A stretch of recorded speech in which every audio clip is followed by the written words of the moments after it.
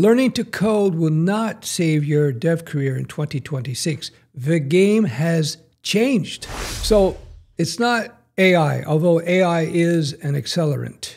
The nature of software development has always been, and I've been doing this since 1995, it has always been the introduction of new layers of abstraction. It could be a framework, it could be a high-level language, it could be a library. And these new tools that enter into the software development game reduce the amount of code that you need to write to put out a product. So in my career, what it took to put out a web app in 1997, 98, 95, it took a huge amount of code relative to today to put out a far superior web app, to be totally honest with you. Again, AI is not the reason for this. This is par for the course. This is the way things have gone for decades now. In the old days, when we used to write web apps, as an example, we used to have to code everything, and it was a lot of work. Now we have full stack frameworks like Express or Spring Boot or PHP Laravel, Python Django. We have front-end libraries like React or Vue. They take care of so much of the boilerplate code that we used to have to write. That is going away. So in 2026, people are not being hired because they're really good at writing code, they're really good at algorithms, or they have a detailed understanding of advanced data structures. That was never really super important, to be honest with you, unless you're in like some company like Google or Facebook where they needed big data processing. No, today the advantage, the hack, the trick for junior devs to get that first job is to be aware of what's interesting today. What is important today for businesses? It's not React. Now, today, the developers who are getting the jobs, they understand the big picture processes, they understand AI, they understand low-code, no-code tools, and they're able to explain what it is they are shipping and why they're shipping. So you have to look at AI as not competition or replacement for developers. It is just a new tool for developers, a new power tool for developers. A few points you should understand. Being a coder is not being a developer. Coding is just a part of development. Now, and its role, coding's role in the process of developing applications rather, coding's role has always been diminishing over the years and decades. Again, this is nothing new.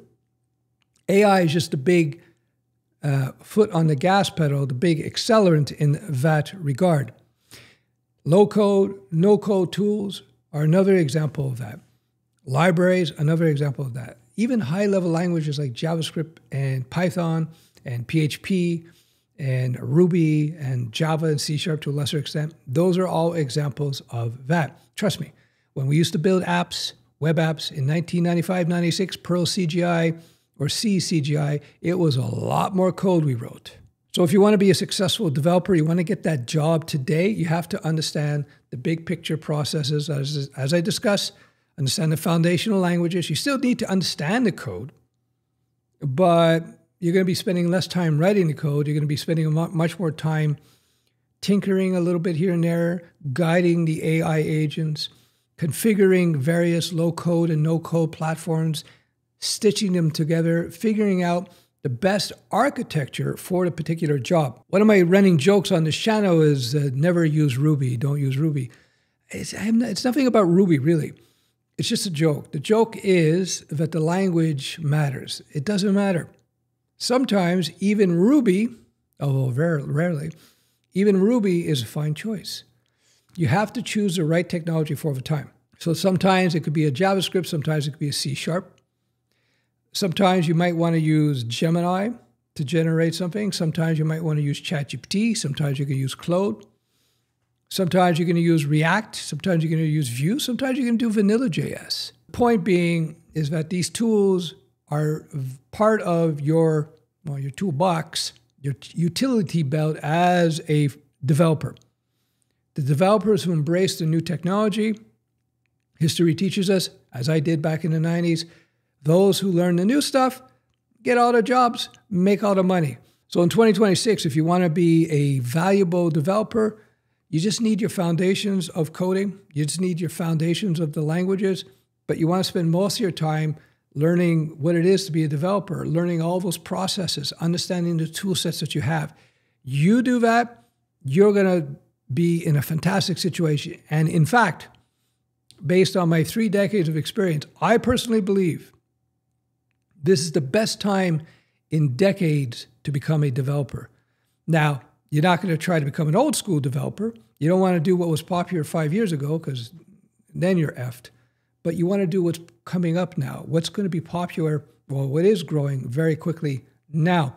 We're already starting to see signs of that, where AI-centric people who leverage AI, low-code, no-code tools, they're printing money. I'm Uncle Steph. I've been teaching people software development for many years, mentoring people. I mentored people into FANG jobs. I mentored people who built billion-dollar companies. I have a mentoring program, links below. Check it out. Uncle Steph. Never been better time to get into it.